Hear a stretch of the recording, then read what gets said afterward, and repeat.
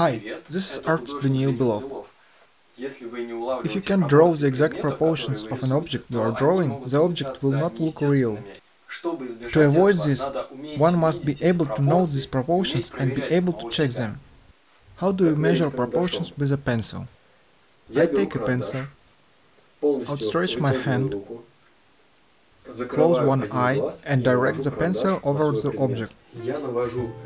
I place the top of the pencil at the top edge of the object and mark the bottom of the object with my nail.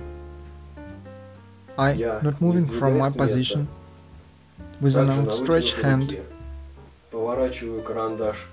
rotate the pencil so that the pencil is horizontal.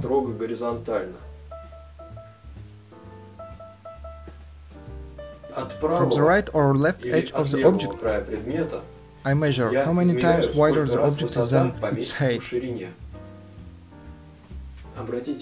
Take a note, you should hold the pencil precisely parallel to the plane of your eyes. That means that you shouldn't hold it like this, or this, or this, and not like this, but like this, and this. Now I know that the height of the teapot is almost equal to its width. The width is a bit longer, but they are almost equal. Knowing this, I can check my drawing. Did I draw the proportions correctly or not?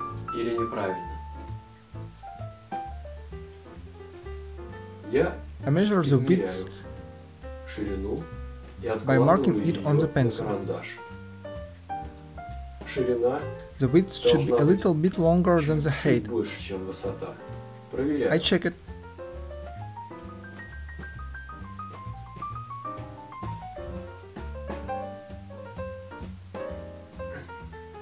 I made a mistake. Right now, the width is a little shorter than the height, so I should correct it. I can do it in two ways. I can lengthen the width or shorten the height. In this case, I should consider what is better for the composition. If I lengthen the width, the space of the paper can become too tight for the teapot to fit. The teapot's spout and handle will be touching the edge of the paper, so I wouldn't do that. It's better to lessen the height. I mark the place where the top of the teapot should end. So now I have a teapot with this height, and I didn't change the width. Now I check it again. The height should be slightly less than the width, almost equal to the width. I think I have drawn it right. I can erase the leftover old lines now.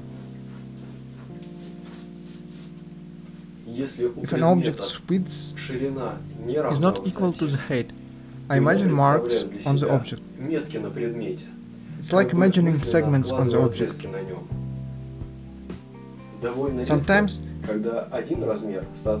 a size is correlated to another at exactly 1 to 2, or 1 to 3, or 1 to 1. Sometimes there is a bit left over, which is hard to measure. In this case, try to understand how much space approximately the remainder takes up. Is it slightly less than the half size we are measuring? Or it's more like a quarter, or a third, and so on. But sometimes the top edge of the object and the bottom edge of the object are not on the same vertical line, or the right edge of the object and the left edge of the object are not aligned on the same horizontal. In such cases, we shouldn't lean the pencil. We hold it straight, either vertically or horizontally. We just mark with one end of the pencil one edge, for example the top, and then move the hand without leaning, and mark the other edge, the bottom one.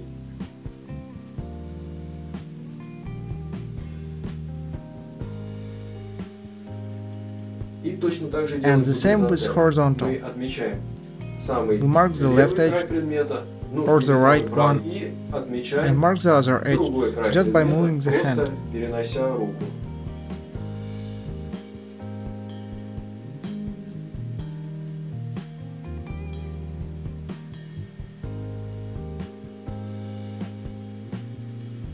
Again, it's very important. Try to draw it using just your eyes first, and only then check yourself with measuring. This way you'll develop your eye. You'll get used to looking at nature and thinking about the proportions from the beginning, to mark them with your eye. Please, write in the comments if you have ever been unable to recognize a person depicted in a piece of art because the artist made a mistake with the proportions. Or maybe you remember some other cases when due to mistakes with proportions a picture turned out badly. Don't forget to press the thumbs up if you like the video, and visit my site to visit the full list of lessons. Also support me on patreon.com, and I will shoot more videos.